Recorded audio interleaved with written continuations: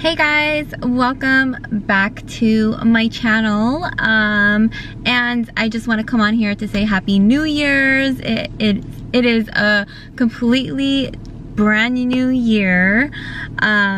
This year I want to get into nothing but positive vibes always, and praying for those who are affected by COVID right now. It's just been hitting way too close to home for me, and the struggle with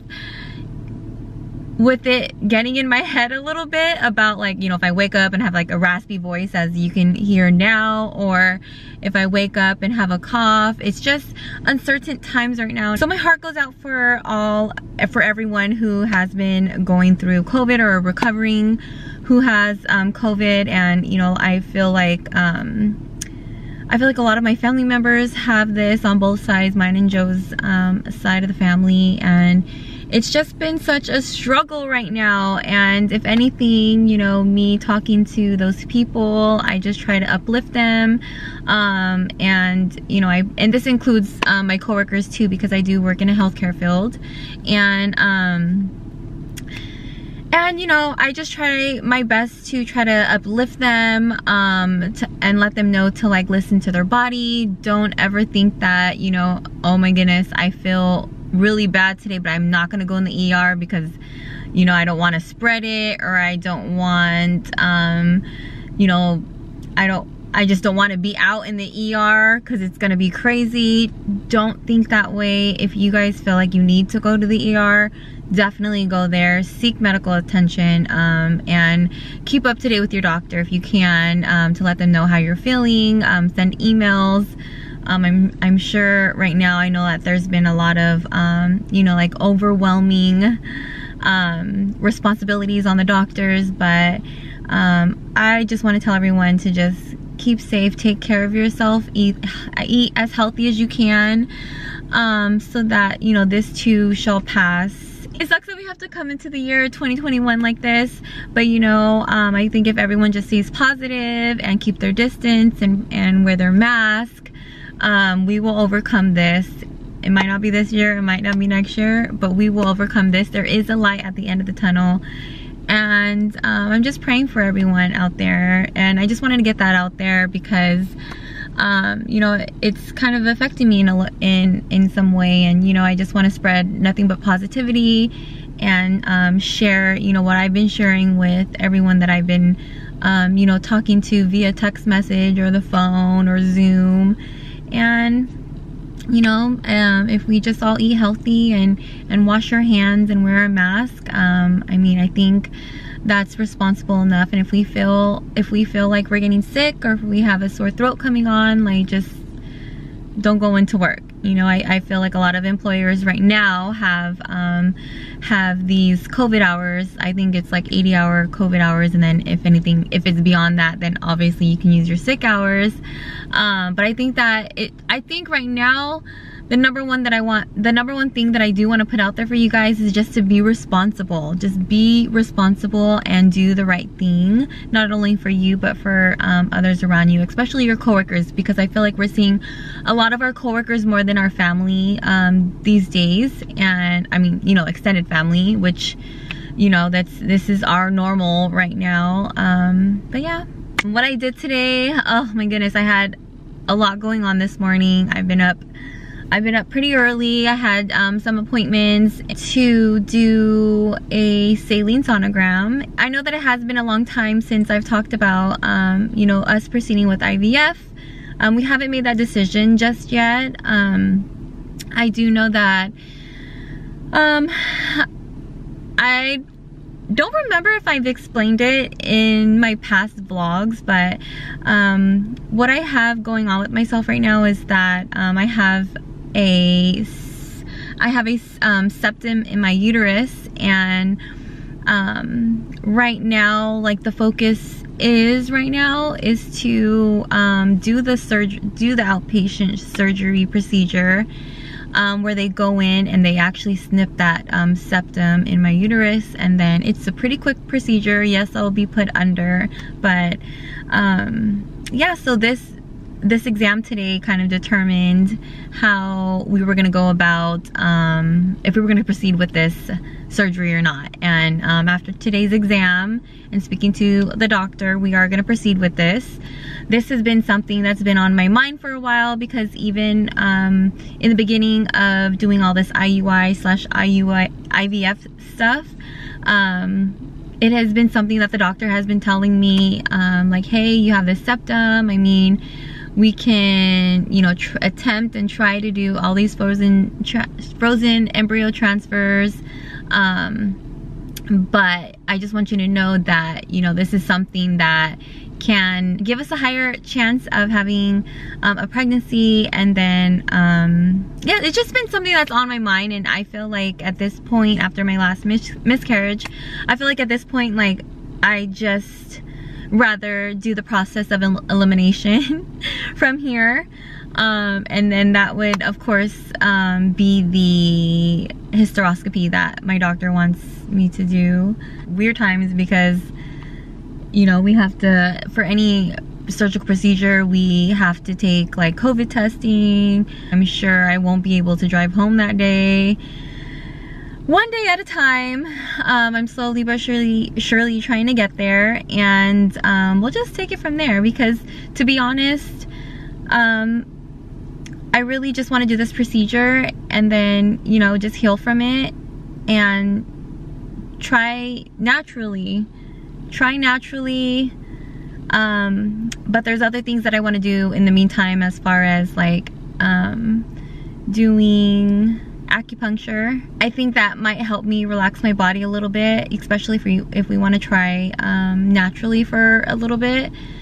And when I say a little bit, that means I would like to at least give it a solid 3 months of you know, just trying naturally, and after this surgical procedure. So we'll go from there, and we'll see how things go. I feel like I'm in a better headspace, and you know, the show must go on. The show definitely must go on. And I feel like 2021, although it's a little different, I know we're gonna get through anything that we put in front of us. And yeah, so thank you guys so much for listening to my rant. I've just been kind of like, I think I haven't posted like in a week, but I just want to get out there and keep you guys updated on what's to come and what I've been up to. This lighting is horrible, but who cares? Oh, and my face is getting better, but we'll see. So for the rest of the day, I'll probably be working out with my sister.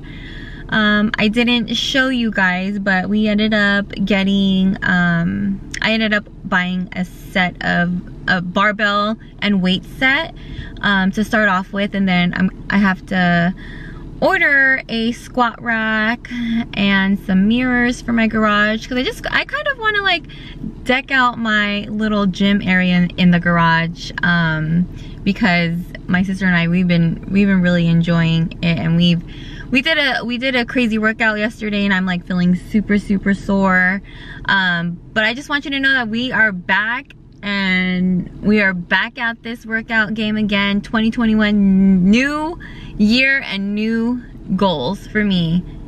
And yeah, I'm gonna put y'all through it with me. 2020 was a year of just like shredding and losing all the weight that I didn't want, and eating healthier, and I did just that. I'm happy to leave that behind in 2020. But now this year, I definitely have different goals that I've been trying to conjure up in my mind, and that's, you know, eating more and trying to get a little thicker. I'm gonna bring you guys home with me, so see you there.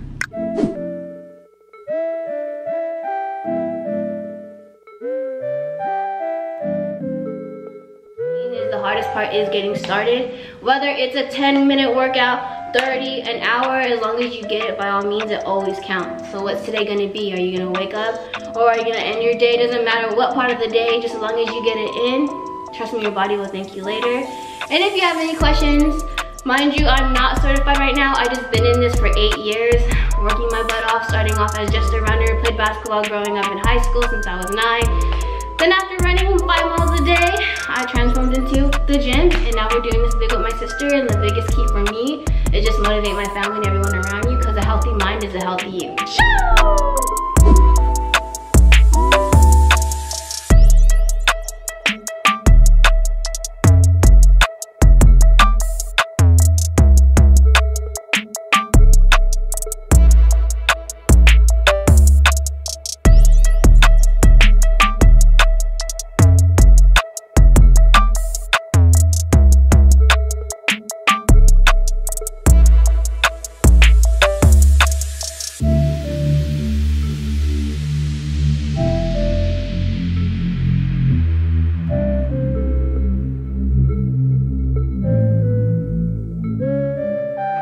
Okay, so we're working on form. So when your toes are pointed out this way, this is going to definitely help you target your glutes more. But if you want to target your quads and your glutes to help them grow, then you'll point your toes forward and in a square position. So if you have a square, you can see that square. That's what you want your feet to look like. And when you drop down, you always want to go right here. So ass to the grass. Pull up, ass to the grass. If you can get this low, one thing that I've learned throughout the years, don't move up and wait. You want to make sure that your form is everything. You want to always make sure that you're breathing.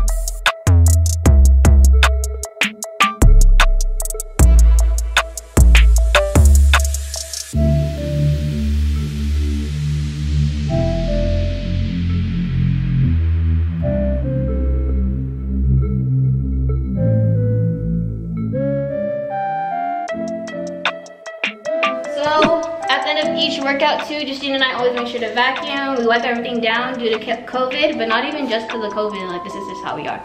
Germs, we sweat, whether it's cold or it's hot. Please clean your gym area and the things that you use every day. I know it might just be you, but you don't know what you be carrying. Not saying you got diseases, but we all got germs, so take care.